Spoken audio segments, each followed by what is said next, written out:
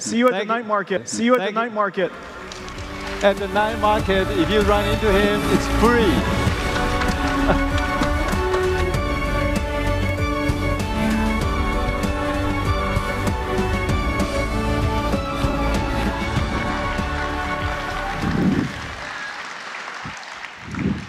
Wow. 大家好。大家好，大家好。How nice to have you here. Thank you. I'm delighted to be here. Yeah, we're very excited to have Jensen to be with us for this, the most important exhibition that we have for the year. And first of all, let's say hello to our guests, right? Good morning. Good morning. Thank you all for coming.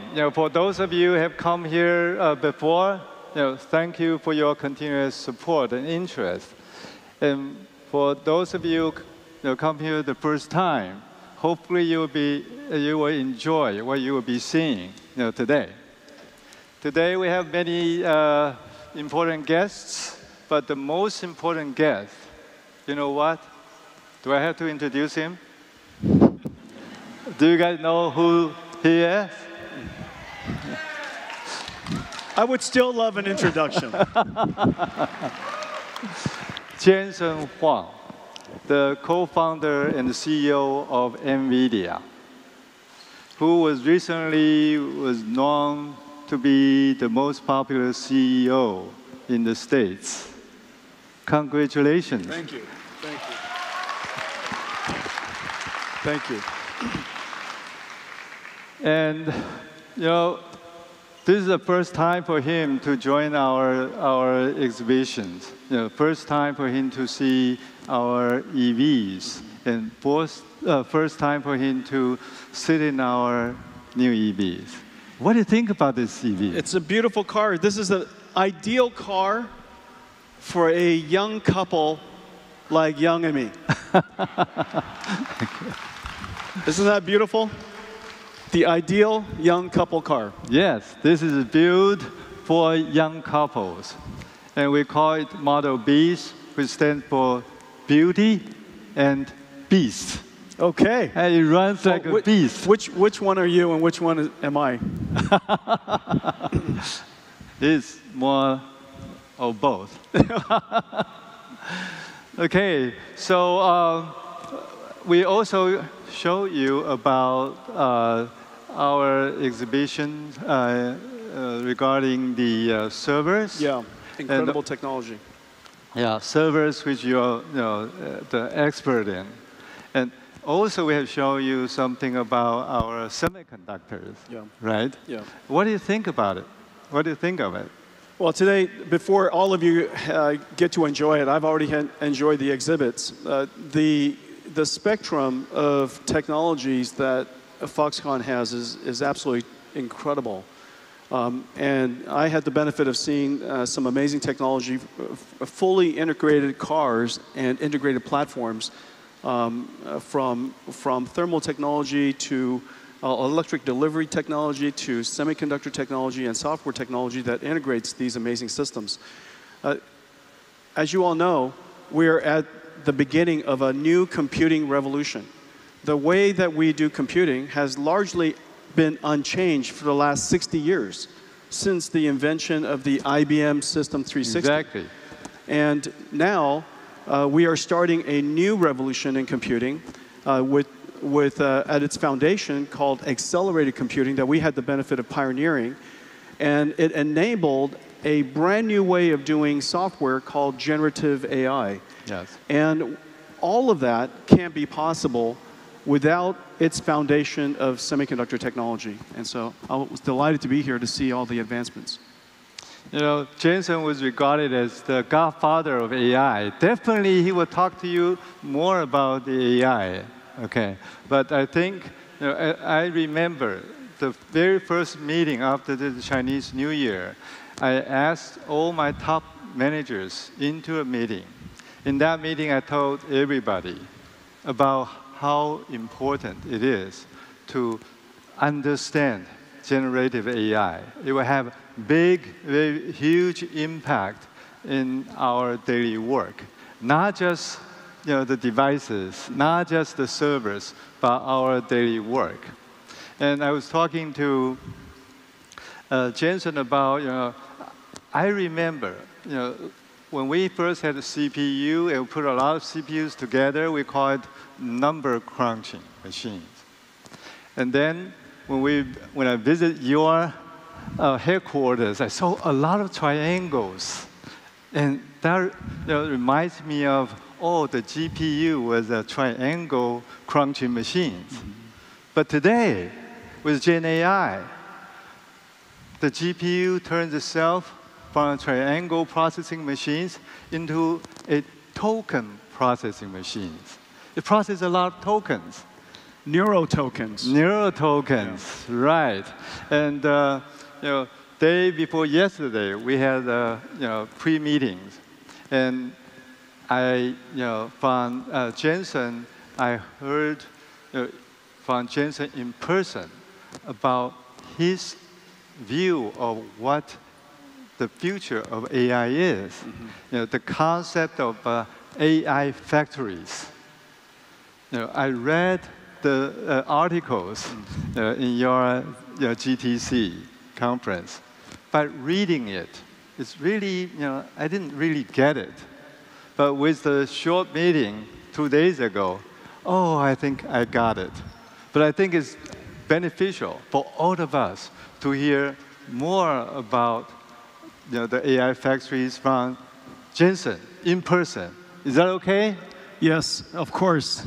Let me show you a schematic of a cartoon. This is why Young and I.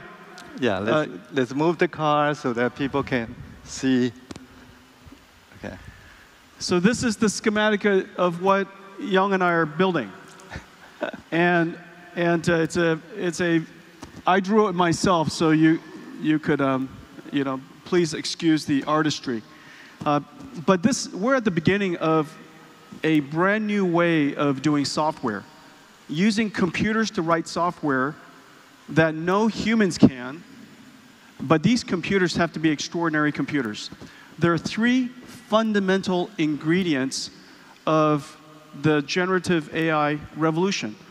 The first, of course, is the algorithm, the neural network algorithm that allows the computer to learn from its experience, which is data. The second is you have to have abundance of data. Data is the digital version of life experience. Exactly. This is no different than us learning from our life experience. Digital data allows the AI to learn. But in order to learn, you need a powerful computer. This powerful computer is, of course, founded on advanced semiconductors, but the architecture of this computer is completely different than the type of computer we used to use. Yes. And this AI factory, if you will, takes raw material in, which is called data, process it in a factory, an AI supercomputer, running the artificial intelligence neural network model, and it produces intelligence. This is a factory that takes data input and produce intelligence as an output. Exactly. It's a factory. It's an AI factory. And in the future, every industry, every company will have AI factories. In this particular example we're showing you today, what Young and Foxconn and NVIDIA are building is an entire end-to-end system where, on the one hand, you're building this advanced EV car, this beautiful Model B, with a AI brain inside. Yep. That allows it to interact with the drivers and interact with the passengers, as well as autonomously drive. Complemented by an AI factory, the AI factory would develop the software for this car. Yep. This car would, of course, go through life experience and collect more data. The data would go to the AI factory. The AI factory would improve the software and update the entire AI fleet. This entire end-to-end system, on the one hand, AI factory, on the other hand, AV fleet, is what NVIDIA and Foxconn are building. Yes, this great concept of AI factories, it just so happened that Foxconn is trying to convert itself from a manufacturing service company to a platform solution company. The platforms that we are targeting are the 3 platforms. Number 1 was the smart city platform. Number 2 is smart manufacturing platforms. The number 3 is smart EV platforms.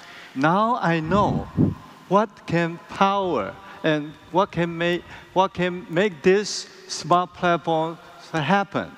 Just as the car has an AI brain, the factory also has an AI brain, and that AI brain is the NVIDIA DGX SuperPod. Let me show it to you. Yeah. It's good to see what it looks like.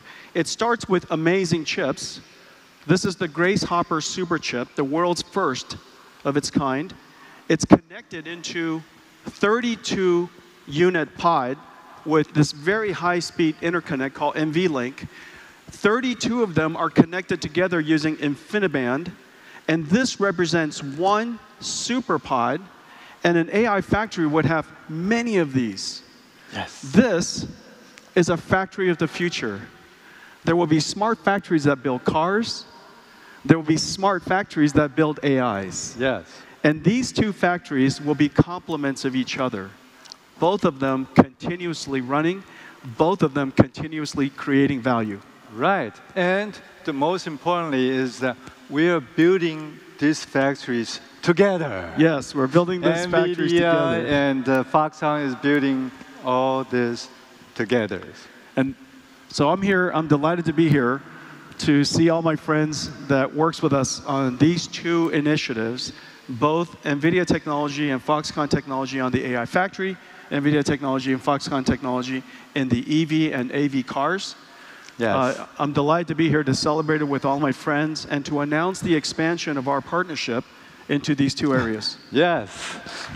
That's wonderful. That's wonderful. And we will be, together we will be, helping out the whole industries to move much faster into this, the AI factory, the new era of the new AIs. And the schematic that we showed, our cartoon, yep, can be replicated to every industry.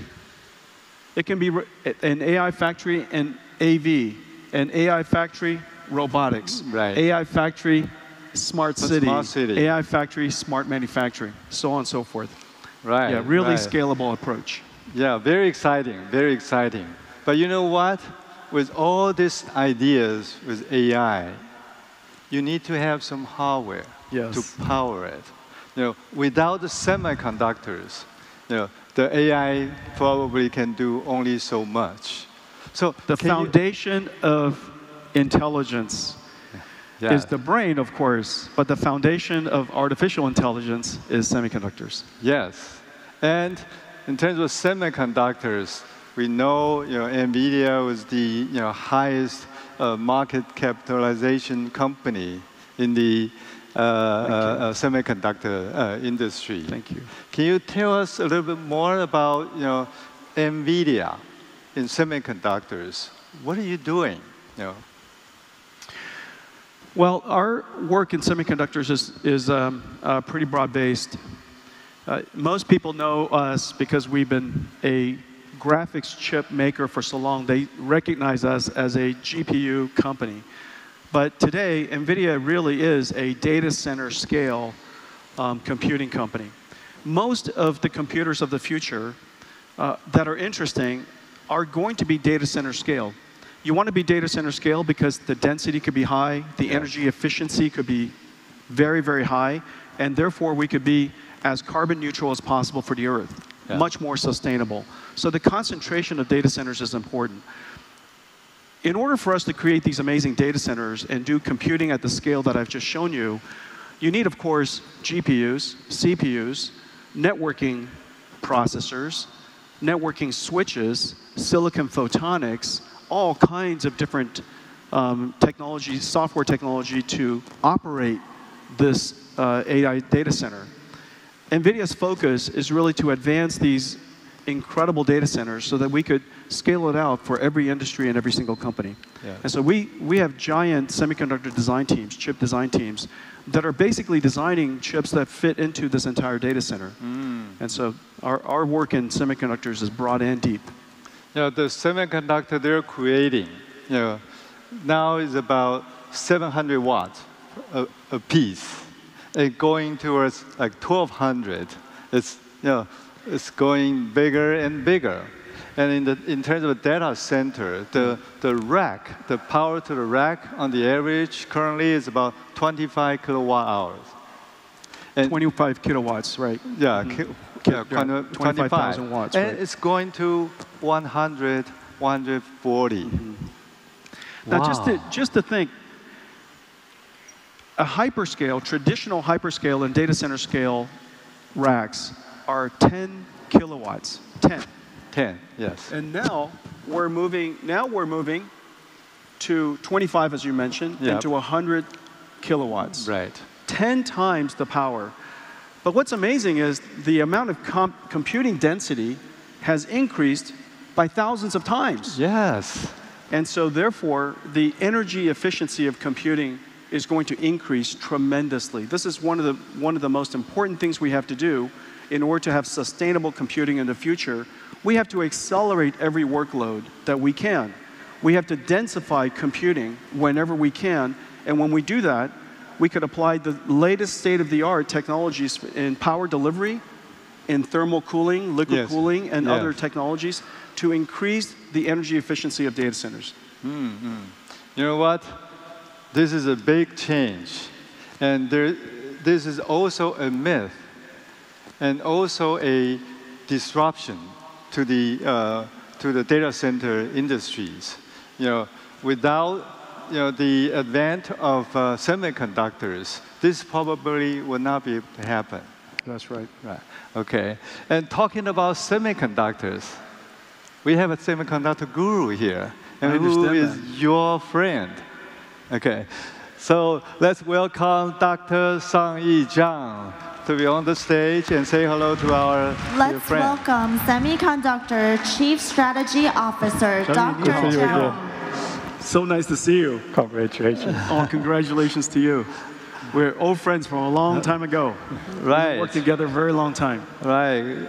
It's so great to have you here. Thank you. And we would like to see you more, and to share with all our friends about the future of AI. Yes. Okay. Thank you. Thank you. Thank you. Thank and you we'll leave the stage to you. Thank you. Take care. Okay. See you at the night market. At the night market, if you run into him, it's free.100